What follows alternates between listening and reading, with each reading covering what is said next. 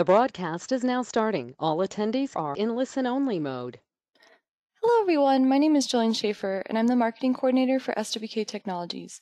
I'd like to welcome you to our webinar, Automating the Lifecycle of a Product, presented by Seth Fike of Scanco. A little housekeeping before we get started. Everyone has been placed on mute to keep the background noise down. However, you can submit any questions you have throughout the webinar. To submit a question, look for the questions section in your GoToWebinar. We will answer all questions at the end of the presentation. We are recording this presentation and it will be distributed tomorrow to all attendees as well as to those who registered but were not able to attend. Please take a moment at the end of the presentation to answer our one survey question. With that said, we appreciate you taking time out of your busy day to attend our webinar. We're here to help you get the most out of your software solutions and help you find an easier way to run your business by providing you software and industry knowledge, tools, and support whenever you need it. We've invited Scanco here today because they are the industry experts on warehouse and manufacturing automation. So whether you're here doing research for a new solution or you're just here to learn, we'd like to encourage you to ask any questions throughout the webinar. Lastly, as a quick reminder, SWK is constantly sharing important updates and software tips and tricks on our social media channels. So we encourage you to follow us on Twitter, LinkedIn, Facebook, and subscribe to our YouTube channel. Without further ado, I'll hand it over to Seth. Awesome. Thank you, Jolene, and thank you everyone for joining today's webinar. Again, as Jolene said, my name is Seth Fike, and we're going to be going over how to automate the life cycle of a product for Sage 100.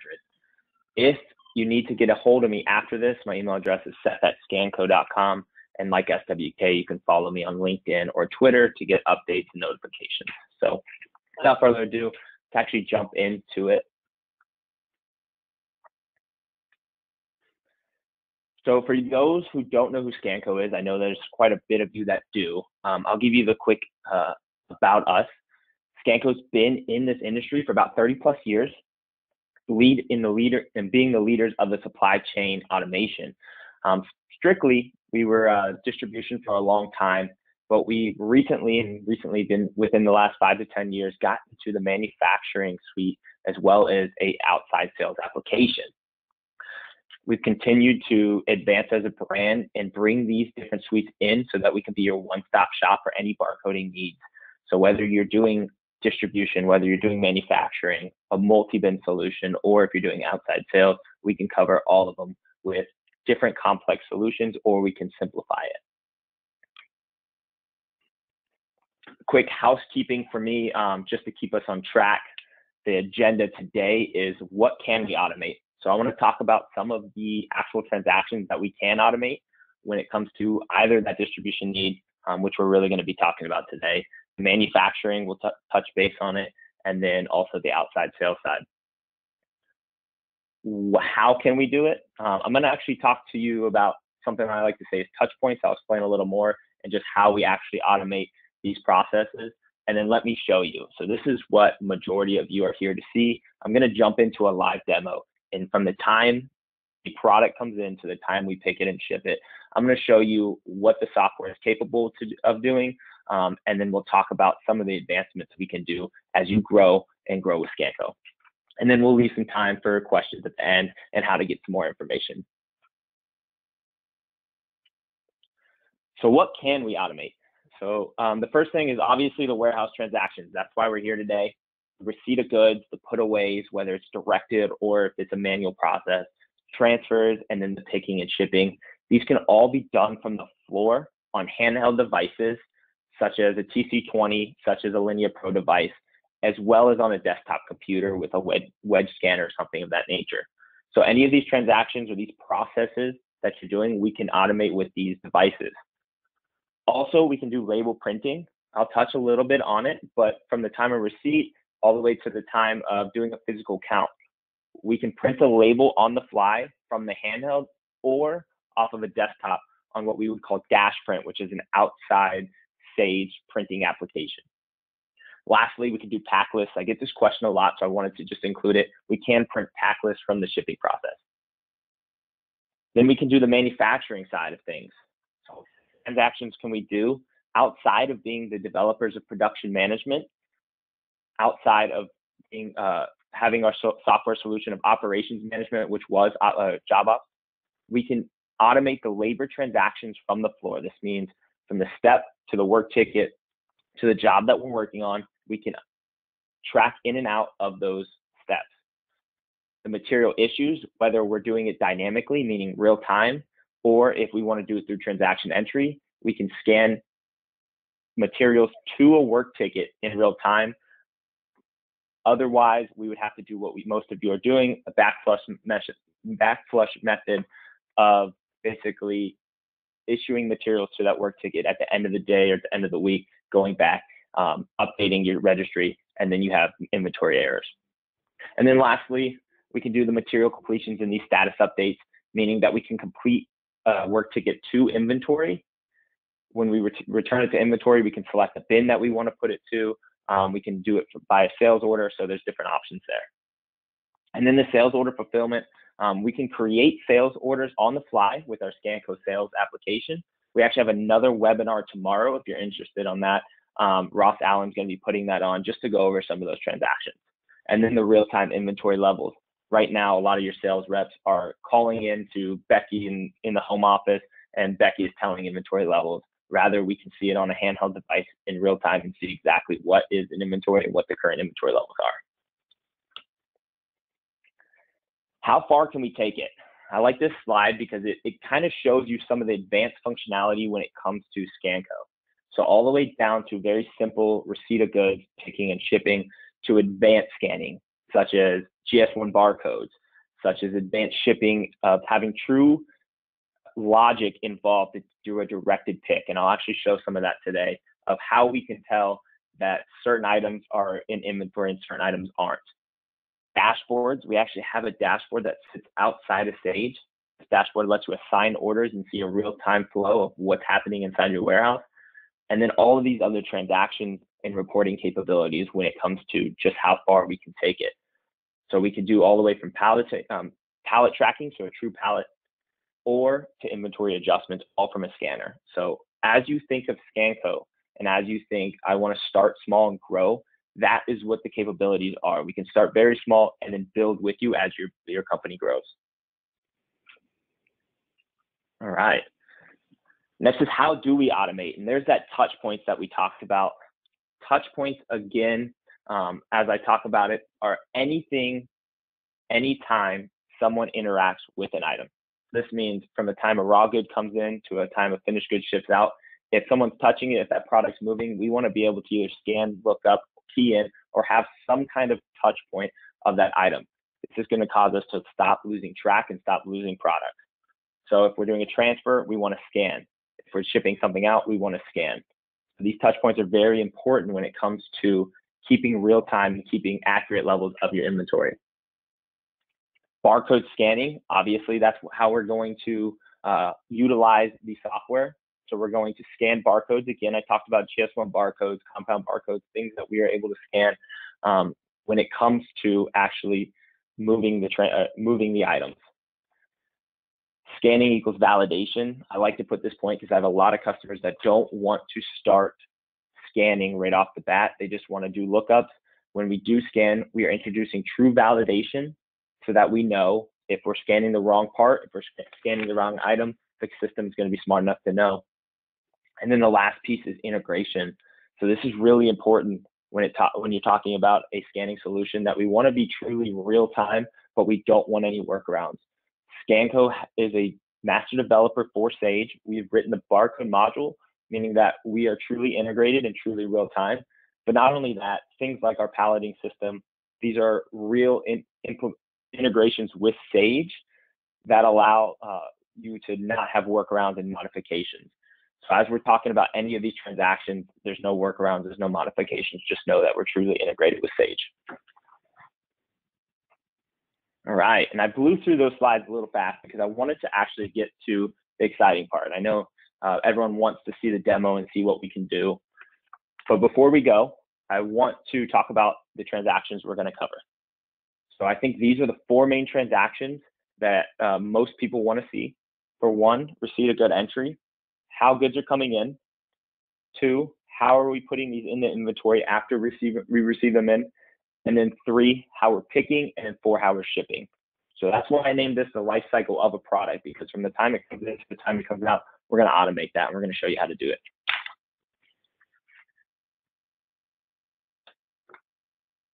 All right. So I'm gonna do a quick flip to my demo system and we're gonna jump into it. So I'm gonna be using a scanner. So if you hear any beeping, it's actually me scanning. And I'm gonna go ahead and log in. Now Scanco runs off of Android and iOS, so we are native to the Play stores. So if you went on your phone right now, you could download the application. Obviously, you're not licensed and it's not installed in your stage, so you're not gonna be able to utilize it, but just know we are native. I'm gonna go ahead and scan in using my unique credentials, pulling my profile settings. Select the company and you're gonna be introduced into the interface. Typically, when I do a demo, I'm going to turn off certain things that you want to see based on the discovery call because the software isn't a canned solution. It really can be molded to the transactions that you want to do. But for today, I wanted to just show you some of the capabilities. So we're going to start with that receipt of good, and you'll notice all the different receiving icons because of the capabilities that we do have as your business grows. So just keep that in mind. But we're going to do a receive by order today, meaning that we're going to have a purchase order that we're receiving off of. This purchase order can be barcoded. We can look it up. But for time purposes, I went ahead and already created one. And it should be, there we go. All right. So there's my items that are on my purchase order. And again, I'm going to be doing this all in real time. So we're going to go ahead and receive this purchase order in. So I'm going to scan. It's going to pull the information. Now, here I could do a lookup. I could key in, or I can just start scanning. Let's do it a little quick just to see how fast we can do it. Boom. So let's slow it down just a little bit to show you what we did. So I selected my item that was on that purchase order. The system validated it. I selected the bin that we're going to. The system defaulted to my receiving bin. We are talking about a multi-bin environment today. Then this was a allotted item. So I'm selecting a lot, and then I actually have a vendor lot enhancement turned on that allows us to track a vendor lot that's associated with that lot. Let's go ahead and select my quantity. And for validation purposes, let's do a greater amount. The system knows this is not the correct amount. Based on my profile settings, it will allow me to over-receive, but today we're not going to over-receive. We're going to do the correct amount. Now, if I did a quick lookup, you can see that I have 1,000 received in. I have one item left. A fun little thing I like to do is show you how real-time we are and how we don't lock out POs. So I'm in Sage right now under this purchase order. You can see that nothing is populating here because those are my 2 items. We're just going to add one more item to it. And we'll just do a quantity of 10. We'll accept it in. We'll back out. And we'll update it in real time. So we don't lock out that purchase order. So now that item is there. Let's go ahead and receive in that item. My receiving location. And then the quantity. So this was a standard evaluation, no lot associated, no serial. Go ahead and receive it in. Let's scan in the other item. Boom. Here's my lot. Here's my vendor lot. And then my quantity. Once I'm done there, I can go ahead, confirm this in. And this is where everyone wants to see that receipt of good transaction done. So my system creates that receipt. Here's all the items. And again, we're in a multi-bin environment. This means we have multiple bins throughout our warehouse. This means if I use my distribution chart, you can see the lot number that I scanned in. You can see the receiving location that it's in, as well as the vendor lot. Now that this good's actually in, we're going to have to post it because we want to transfer this. So let's go ahead and run a post. Again, I want to show you the life cycle of these specific products. So there's all my products. Go ahead and exit, update the registry, and then we'll move on. And again, throughout any of this, if you have any questions, go ahead and shoot them below or save them for after, and I'll be happy to answer them. All right, so now that these goods are in, we can go into item maintenance, and we can see those goods. Oops, I'll just go do it this way. So if we wanted to go into the particular item, we can do it a couple ways. If we wanted to see it from the bin level, we could see everything in that bin. Let's just go ahead and see that I have 1,010, so I actually had 10 already in that with that lot associated with it. Now we need to put them away. So they're sitting in my receiving location. Let's go ahead and actually put them away. I'm going to go ahead and hit transfer. And again, as you see all the capabilities as you grow, but today we're just going to do a warehouse transfer or a bin transfer. Select the bin, select the warehouse, and then let's actually select the same warehouse. We're doing an internal transfer, so a bin to bin movement. If we wanted to do a warehouse to warehouse movement, we have that capability as well, of course. And then the bin from. So we're going to do receiving, and then let's do to a shipping. Now, validation, we talked about it. I scanned the wrong item. The system knows. Let's scan a correct item. The system knows that it's correct. Validation, let's scan something, a lot number that's not right. We know that it's not correct. We're going to cause the people that are using these to select and scan the correct items, correct lots. Let's go ahead and select the correct lot, and we'll do a lookup because we haven't really done too many lookups. And you can see that all of these lots are associated. And then how many do we want to move into that primary location, so that primary pick location? Let's just do 1,000. Do my next item. Do my next lot. And we'll go ahead. So not only are we quick when it comes to scanning, we also are validating. So those are my two. If I wanted to go ahead and do my cup, I would, but I'm just going to stick with those two. We're going to hit the send button, just confirming that we're complete with the transfers. Because they're a bin to bin movement, this is not hitting transaction entry. This is happening in real time. So if I went back into my item maintenance and I went back to that particular item, you can see I only have 10 left. You can see the lot number that's associated. So here's my 1,000. If we want to run an audit trail, we can do a multi-bin history report and see all the transactions that have happened for that particular item. So in real time, we moved 1,000 into this primary location. So now that these items are in their primary location, now we have to pick and ship them. Again, following the life cycle of a product.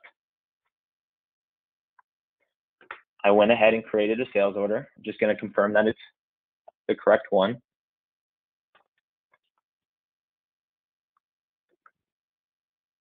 And should be 43.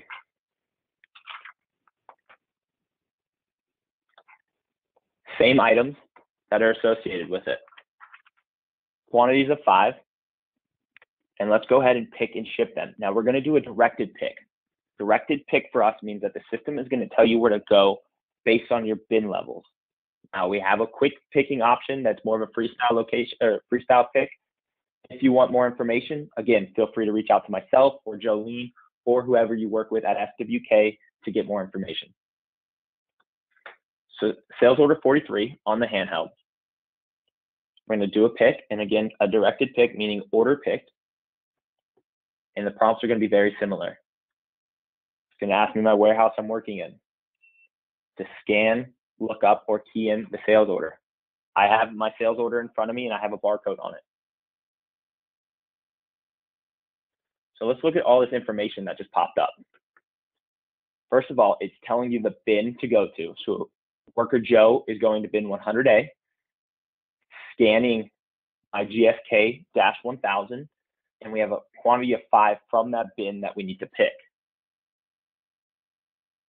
I'm going to keep harping on it. Validation. We picked the wrong item. Go ahead and scan the correct item. scan the correct item, the lot that's associated with it. Incorrect lot, let's grab a right one. This is the lot, the 1,000 that we just scanned in. And then the quantity that we're actually shipping, or picking, excuse me. What you'll notice is it went to the next item. Now, I don't have the demo set up this way, but if I only had 3 in that bin, it would tell me to pick the remaining 2 from the next bin that's associated. So an overflow location it could be, or another primary pick. Let's scan the correct items.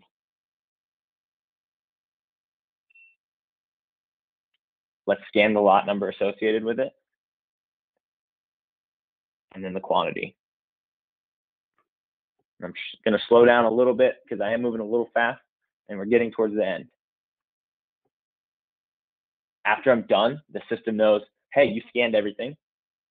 You picked everything. Go ahead and hit success. If I pull up that sales order inside of Sage, you can see that we've allocated those items. And again, multi-bin environment that we're talking today. So that lot, that vendor lot that we talked about, is all attached to that item. Now, if you have expiration dates, we can also capture that and track that as well. Now that the items are shipped, we need to ship them. So let's get out of the sales order. Let's back out and go to shipping. Today, I'm going to use shipping data entry. If you have or use invoice data entry, the process is going to remain the same. The only difference on the scanner is it's going to ask for a box level detail. So my shipper ID is going to be 1, and then my sales order. If I wanted to see all of the sales orders, I could do a quick lookup and see every open sales order that needs to be picked or that's been picked. Today, we're going to do the one I just did. Box 1, there's that box level detail we talked about. And then item. Prompts are the same. Let's do a lookup and see everything that's on that sales order. So I have my rubber gaskets. They're different part numbers, but the system's smart enough to know that they are different parts. If I do a lookup on this bin, you're going to notice that it's highlighted green. This is because it's been picked. It's been allocated for that order. Similar to the bin, the lot. You can see all of the available lots, but it knows this is the lot that's been picked for this particular order. Let's make sure. It's the second audit point. Quantity. I did a quantity of 6 to make sure that the system knows, hey, this is wrong. Go ahead and hit the correct quantity. If you want to overship, it's a profile setting that allows you to do so. When I do my next lookup, you can see there's only 1 item left on this sales order to be shipped out. But what if we want to do a different box level or box test? All you have to do is select the box and go scan, lookup, or key in the item. It's going to default to that bin again, and then the lot associated with it. Go ahead and just scan that lot. Now we're done with this sales order. We're going to send it through to Sage. And in real time, again, what we're doing is we're creating the shipping data entry inside of Sage. So we're eliminating the data collection portion that somebody's typically doing. I'm going to hit my shipper ID. Let's go find that sales order. My shipment is now fulfilled. There's my multi-bin distribution chart that we talked about earlier. So here's the 5 of the 1,000 that I received in earlier. This is the specific ones that I received in. Also, we collect the box level detail. So you can see that this is in package 2, and the other gaskets in package 1. At this point, you run your post, you invoice however your process is, and you're on your way. Now, a question I get a lot is there a way to run a traceability report based on the vendor lot or a lot that's associated with it? Yes, there is. So if I come into here and I go to my inventory management, you can see that there is a vendor lot serial report that we can run off of that. So based on the filters that you set up, let's go ahead and grab this one. You can run a report based on it. Now, obviously I only have 500 on hand, but you'd be able to see any recalls that you may have coming in. And because we have time, I want to go over the physical count portion as well for the actual demo. So typical process when it comes to physical counts is you're working out in the physical count worksheet. This has been sent to whoever, Worker Joe again, and collecting it. Once this information is collected on a clipboard, it's handed in and somebody has to enter it inside a Sage, so physical count entry.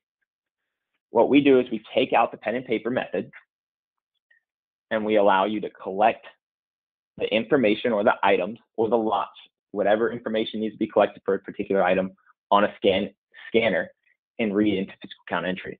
So today I'm going to use count by bin. Again, a multi-bin environment. It's going to ask for a starting bin. If I do a lookup, I can see all the bins that are in my warehouse. We're going to start at this primary bin, and then we're going to start scanning items.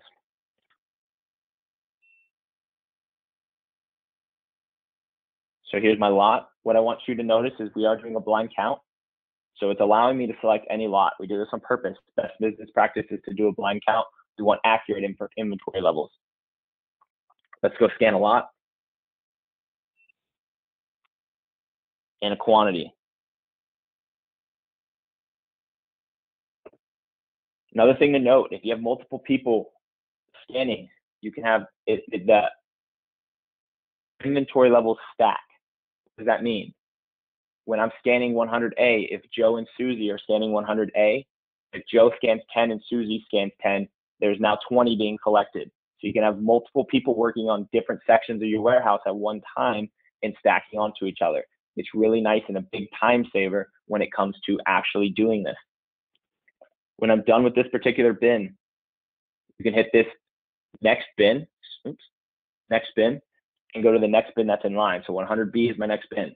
Let's go ahead and scan some more items. Again, the system is validating that that is an item. It's collecting that lot. And we're on our way. When you're done inside of Sage, we're collecting it in the physical count entry field.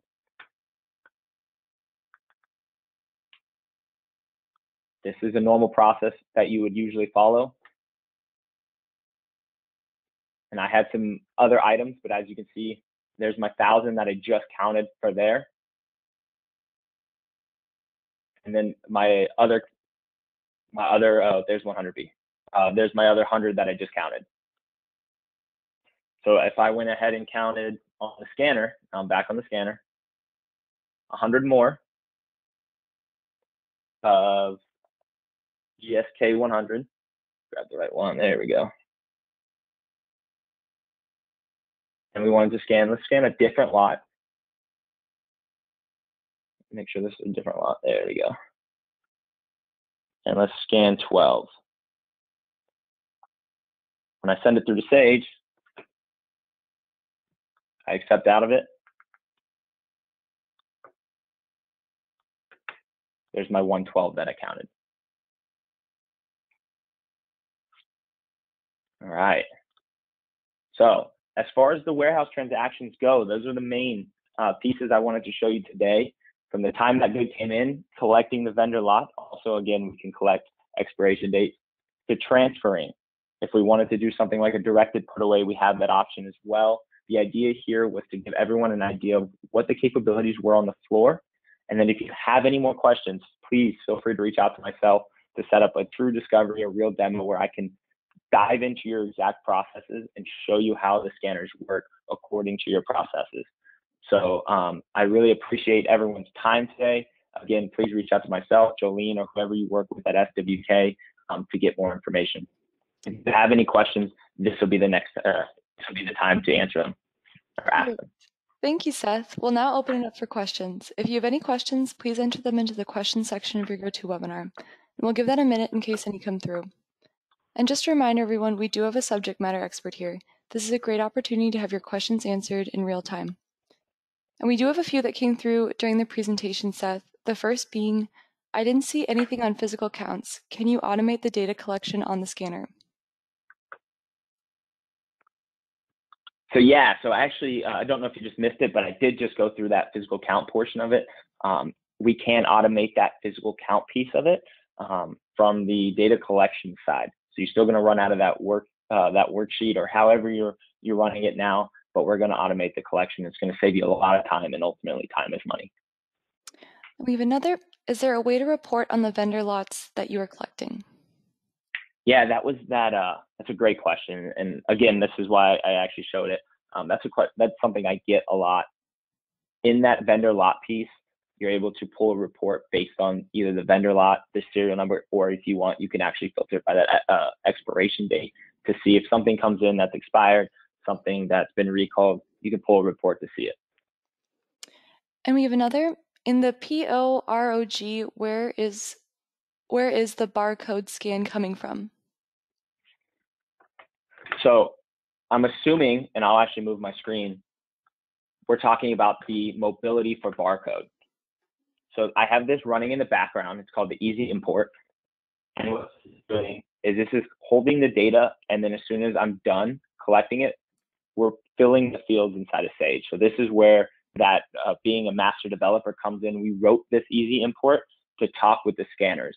The nice part about this is we don't hold any of the information on the scanners or lock it out. So if one of these scanners breaks right now, I could just pull up another scanner. That information is not lost, and we didn't just lose a day of work. Perfect.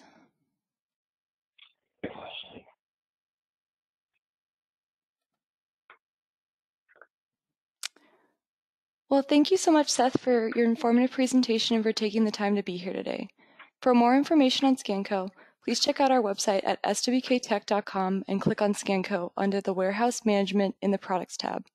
Thank you, everyone, for attending our webinar. Have a wonderful rest of your day. Thank you, everyone.